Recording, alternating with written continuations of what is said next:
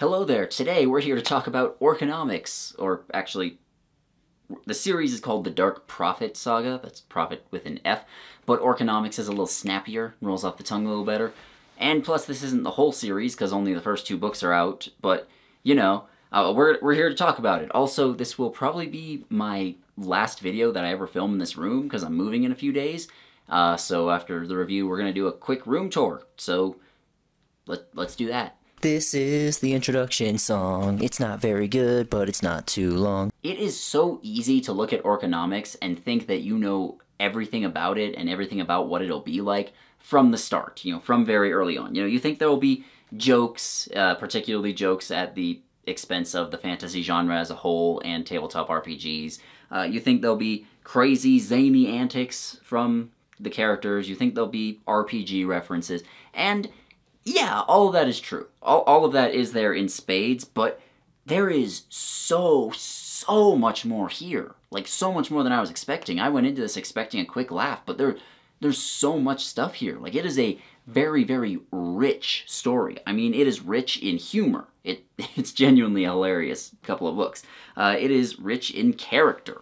All of them are pretty amazing. It has stellar prose. Like, there's so much personality in almost every line, especially the dialogue, and there's a perfect mix of dialogue and narration and everything. It's great.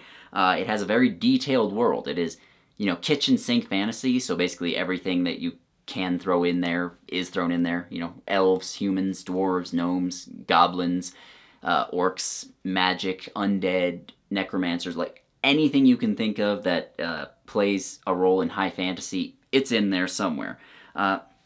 It has a very, very heartfelt story. Like, it's not just an excuse for cheap jokes and laughs. Like, it really gets to you at a few points. And it has some surprisingly biting social commentary. I really mean that. Based on the title and the premise, you might think, okay, it's like poking fun at business and economics. And yeah, that's there. But it's surprisingly deep when you stop to think about it. And, yeah, it really does point out a lot of serious flaws with some of these things, but it also points out flaws in, governance, and it has, like I said, some meta-humor about RPGs as a whole, but also, the sort of people who look just for pure escapism in this sort of thing. It is surprisingly biting. It really is, and overall, I just have very, very little to complain about here. The basic setup here is that it takes place in this realm called the Freedlands, which, like I said, has all sorts of magical stuff there, a bunch of different races living side by side. And the Freedlands, in the past, used to be kind of a tumultuous place. There was a lot of war, there were forces of evil going around, there were dark lords, all that sort of thing. But that's all in the past. They've all pretty much been defeated, and so things are much more peaceful now. And one of the largest organizations in the Freedlands is the Heroes Guild, or its official name is actually Adventure Capital Incorporated, which I'm ashamed of how hard I laughed at that. Several of the company names in these books are great. There's a bank called JP Gorgon, and there's a weapons company called Plus 5, which I don't know, I'm a child, but those made me laugh a lot. But the Heroes Guild exists, and it's run like an actual company. It's a joke that I've seen before, but I haven't seen it done nearly this well. What if adventuring companies were run like actual companies?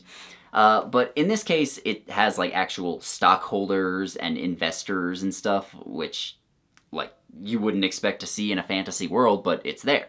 See, the basic idea behind it is, let's say there's a monster that's terrorizing people and hoarding a bunch of treasure that it steals from them. You want a band of heroes to go and fight them.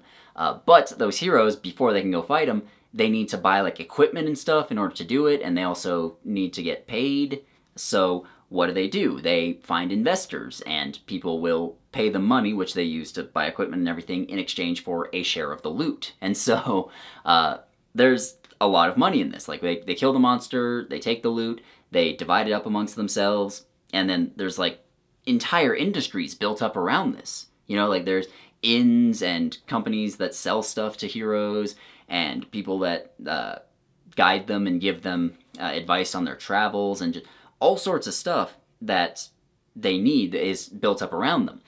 And you might be thinking to yourself, this sounds kind of unsustainable, because it's not actually creating wealth, it's just moving it around. You know, you slay a dragon, take his hoard, all that's doing is changing who has control of that treasure and of that hoard, so that's not really helping anything, and you'd be correct. And it's actually even worse than that, because with the Heroes Guild being so big, and with so many bands of heroes roaming around and killing all these monsters, the monsters don't really have time to, I don't know, they don't have time to attack as many towns and gather up as much loot as they used to. So their hordes of loot are getting smaller and smaller and smaller. And on top of that, the Freedlands have this system where there's Shadowkin and Lightkin, basically. And Shadowkin are people that are just considered evil by default, like orcs and goblins and such, which is obviously horribly racist, and we learn pretty quick in the books, like, okay, that's not true. Orcs and them they're fine. They're generally fine people. But they're considered foes, forces of evil, like, by default. However, if they don't want to be targeted by the Heroes Guild or anything, because heroes can just kill them and take their stuff without consequence, then they can arrange to become non-combatants. And so they just go to a government office, fill out some paperwork, they declare that they don't have a criminal history, you know, that sort of thing, and then they get their non-combatant papers and they become non-combatant paper carriers, or NPCs. There's so many little jokes like that spread in these books, it gets me. But, you know, more and more Shadowkin are becoming NPCs and just entering society and getting regular jobs and stuff, and so they can't attack them and take their stuff either. So, like, loot yields are going down, down, down, and from pretty early in the first book, it's mentioned that this is not sustainable and something's got to change. And the way that the people in power go about it and try changing it, I'm not going to give away here, but it makes sense, and it's pretty dark, and it's one of those things where, like I said, it's biting social satire. Like, when industries and companies can no longer grow organically, they tend to cannibalize themselves. But that's just the setup for the world, though. The actual story here follows a guy named Gorm Ingerson. Now, Gorm is a dwarf who was a really famous hero like 20 years before the story begins, but he got in trouble for cowardice during a quest, and he was banished from the guild, he was banished from the Dwarven kingdoms, banished from his clan, all that stuff, and so now he's basically just a bandit. He lives rough on the road, he occasionally robs people, and pretty early in the story, he winds up getting roped into a quest with a whole bunch of other misfits. Like, there's a whole party of like 7 or 8 people that none of whom want to be there, and none of whom really fit into society because of one reason or another, and they all kind of get strong-armed into going on a quest together. The quest is that there are these marble statues that were created by orcs like thousands and thousands of years ago, and at some point they were stolen by elves, and then at some point the elves lost these and they're just gone somewhere. And in order to try and prevent any sort of war or civil strife from breaking out, Gorm and his party are sent to go find these statues, and they're called the Elven Marbles, by the way. And it's a point of contention as to whether they belong to the elves or the orcs, but if there's any Greeks in the audience, I'm sure you have very strong opinions on who they belong to all of a sudden.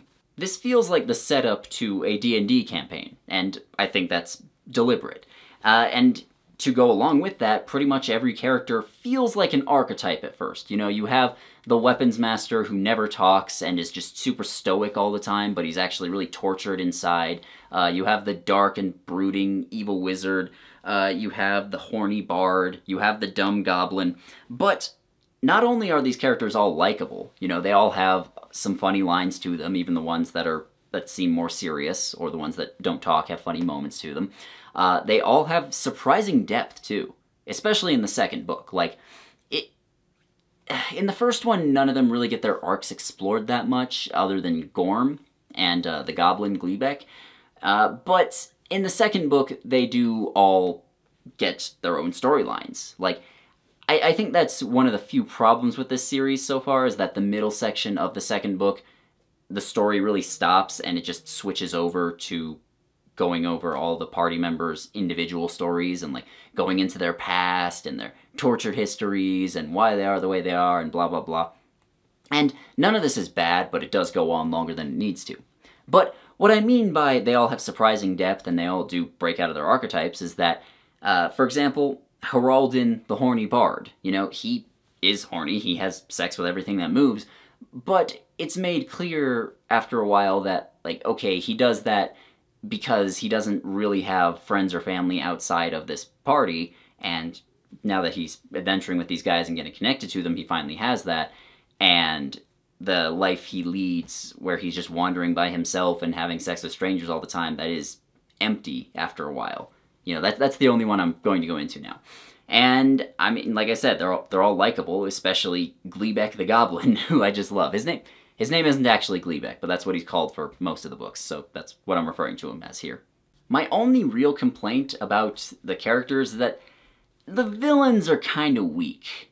You know, none of them stand out as particularly interesting in terms of motivation or personality. Most of them don't even seem that threatening. Like, the only one that seems like a genuine threat to the heroes is Datar, who is the Lich mentioned in the second book, because the second book is called Son of a Lich. You know, not really a spoiler to say there's one there. But yeah, he actually does feel powerful and feel like a threat to the heroes, but it never feels overwhelming. You know, we're never really wondering how are they going to beat him. And in terms of, like, his personality and everything, he's pretty bland compared to all these other characters. You know, he doesn't really get funny lines or anything. He's just, you know, he's there, and he mostly talks about how evil he is and how he wants to be evil.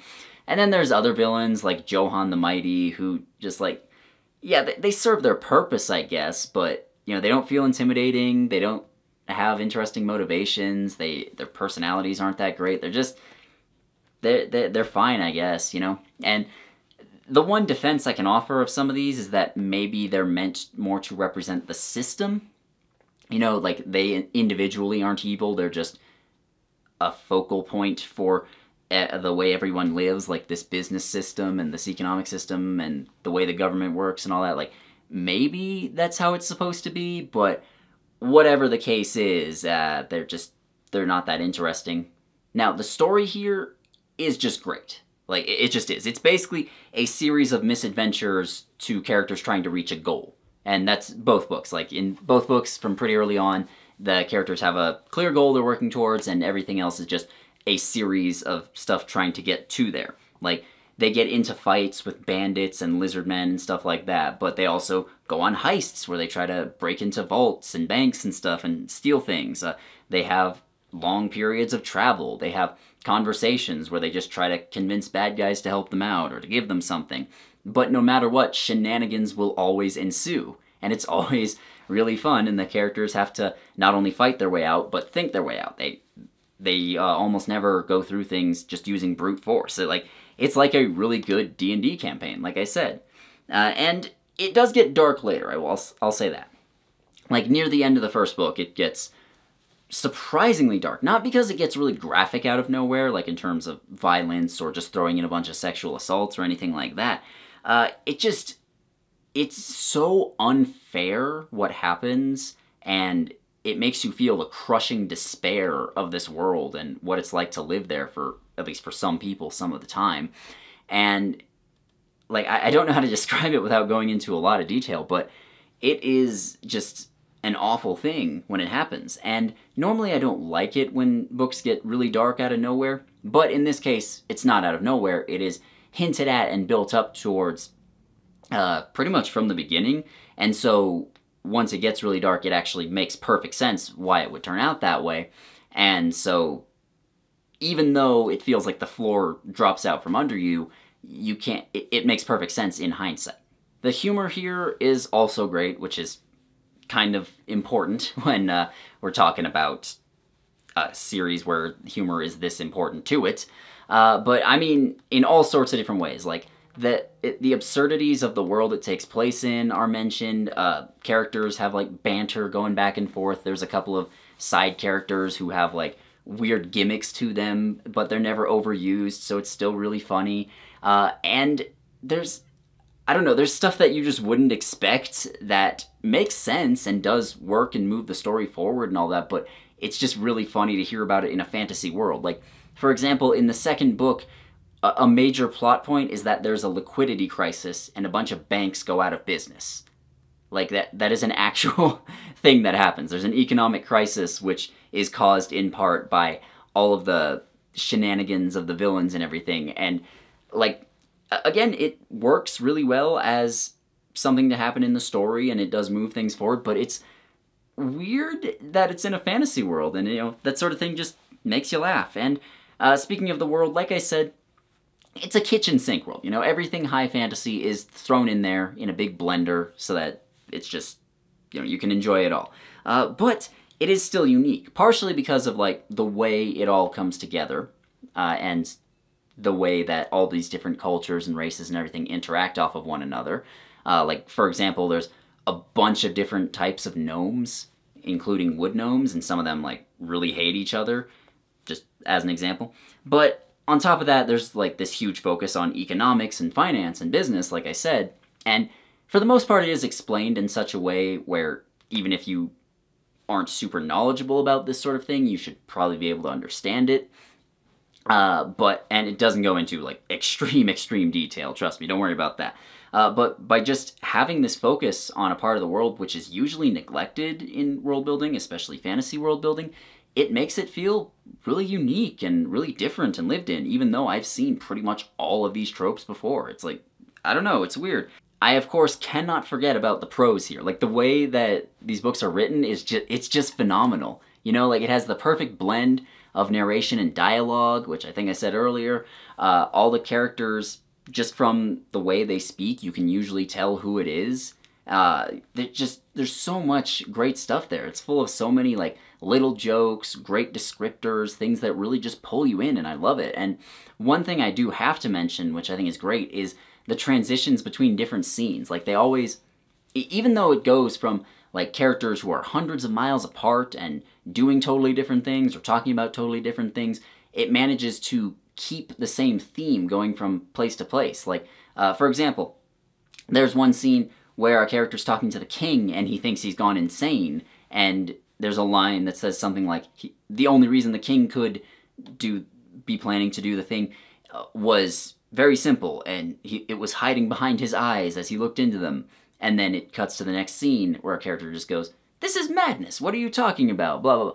And so you realize, okay, it's the same thing, even though they're totally separate scenes. It's like, and that's done a lot of times throughout these books. I don't know how long it would take the author to write that and come up with it and be able to arrange all the scenes in such a way, but he did a great job of it. What else is there to say? I freaking love these books. I'm eagerly awaiting the finale. Like, it's been over 4 years now, so hopefully the last book will come out sometime soon. It's supposed to be called Dragonfired, which, I don't know, that excites me. You know, I'm eagerly awaiting the finale, and I really have nothing else to complain about. So yeah, if you like fantasy of any sort, I would check out Orconomics and Son of a Lich. Like, even if you only like grimdark, there's some stuff here that might appeal to you. I don't know, but yeah, that's about all for the review. I freaking love these books. You should check them out, especially if you're any sort of fantasy fan. We're gonna go into the room tour real quick. If you don't want to watch that, then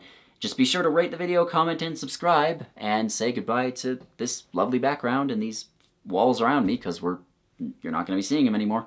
Alright, so the tour. It's not going to be as impressive as maybe you hoped, because a lot of my stuff is already packed up and it's, you know, going to be on its way out in a couple of days, but I may as well go over some of it. So you can see the wall behind me. Like, I have these dampeners. Like, I'm sitting on my bed right now, and over there we got the YouTube plaque. Over here we have my Berserk poster with Guts and Griffith crossing swords. I bought that at an anime convention a few years ago. Like, I think 2019 is when I bought it. I don't remember. And then this Japan samurai banner, that was a gift from my brother back when he was stationed in Japan. And if you're wondering about the walls, like, I did mention on stream a little while ago that the walls were painted by the people who lived here before I did, and I've just never bothered getting rid of it. But I mean, I don't particularly care about it, which is why I feel fine covering it up with posters and stuff. But yeah, the wall behind me, I don't think you can really see it with everything covering it up. But like, it's actually Pac-Man, and then over on this side is the Red Ghost, which I don't even think you can see on camera right now because it's just so covered up, but you might be able to see a little bit of him here. So it's Pac-Man getting chased, and then he's eating some of the little yellow dots, and then there's a message from FM of Death, which, I don't know, I can't really read it. Their handwriting is shit. And then over here, we just have my headboard on top of my bed. Like, there's not much here to talk about. Like, lamp. I do have this little statue, which was a gift from my friend when he visited Peru. Like, it's kind of cool, because it has a knife inside. It's like the dumbest thing I've ever seen in my life, and I loved it. And then I just got some stuff that I should probably get framed, but I just never have. I have like a little small ornamental katana, some signed posters from like cons and stuff over the years. Like, you can see there's a stack of them here. Man, I have a bad habit of like collecting stuff that's meant to be displayed and then not displaying it properly. Now, if you've been watching my channel for more than a couple of years, you remember that before I started just sitting on my bed all the time, because I was doing really long videos where I didn't want to stand, I would just stand in front of my display of books on top of my dresser, which are not here because they're already packed up in boxes and shit now. But yeah, just my dresser with all my books and everything, and then it's a closet, you know, it's got clothes and shit, nothing impressive. I do have Terraforming Mars, the board game, which is a very fun game, you should check that out. And then over here we have my smaller bookshelf, which you can kind of see at the corner of it, at least, in some of my videos where I'm sitting on my bed, but again, those are all packed up. Here I have a folded flag and some stuff from my dad's time in the Air Force. He didn't have an estate when he died, so that's like pretty much everything he had to his name was sitting right here on top of this dresser. And then I do... and then some of you might be wondering what this is. It's not a guitar case, it's a sword actually. Ta-da! Look at that. Like, trying to get it all in camera at the same time. Can't really do it. But you see, it's a longsword, and I got it from Purple Heart Armory, if you're curious. Like, it's blunted, it's not going to cut you or anything. You can even see the tip is rounded there, so it's not going to stab anything. But I could have gotten the leather grip, but those wear out pretty quick, so I just figured I'd get the corded one, and I figured get it green, because, like, why not? It stands out a bit more, you know? And nothing that special about it. It is still in pretty good condition, because I haven't gotten to use it in practice as much as I wish. Like, you know, I've banged it against other ones, but over time you get like a lot of nicks and stuff in there, and you gotta sharpen them out so the blade just doesn't look as shiny and nice. But it still looks really shiny and nice right now. Alright, I gotta be really careful maneuvering, because there's like a stack of boxes here. It's like just off camera, but it's like up to my waist. Just boxes blocking the door. So these are some more of my posters. Light's kind of reflecting off of Zuko here. I don't even know how well it's showing up, but here, how about that? There you go. You can see it now. It's Honor. Those other two down there are actually maps, and those were kind of a pain to put, so I'm not gonna take them off. But they're maps which I bought, I think, from lordofmaps.com. But basically, this one's Colorado and this one's the United States of America, but they're done in the style of Lord of the Rings maps, so they look like fantasy maps. They're really cool.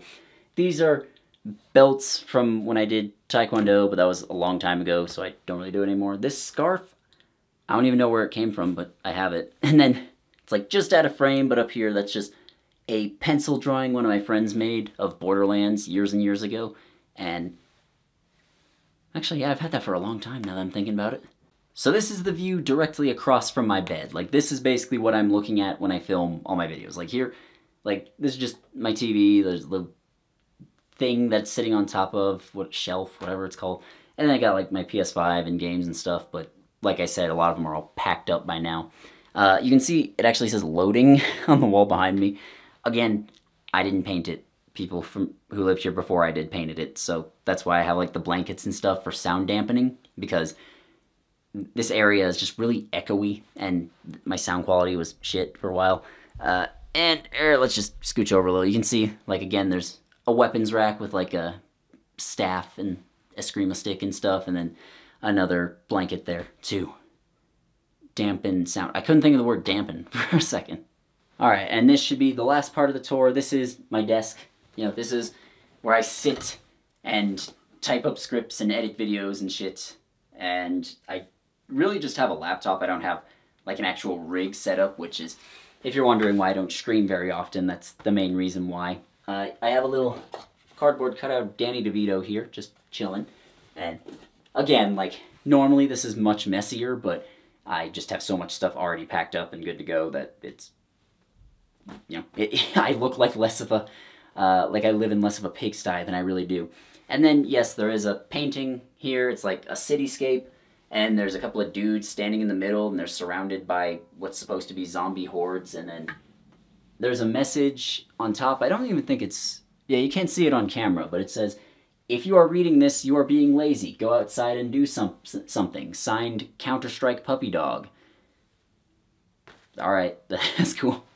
And actually, I should mention that over on the other wall over there, behind the rack where I put my belts, there's a bunch of handprints, presumably from the people that painted this. So, yeah, that was about it. People have just been asking for that for a while. I've just never felt the need to do it.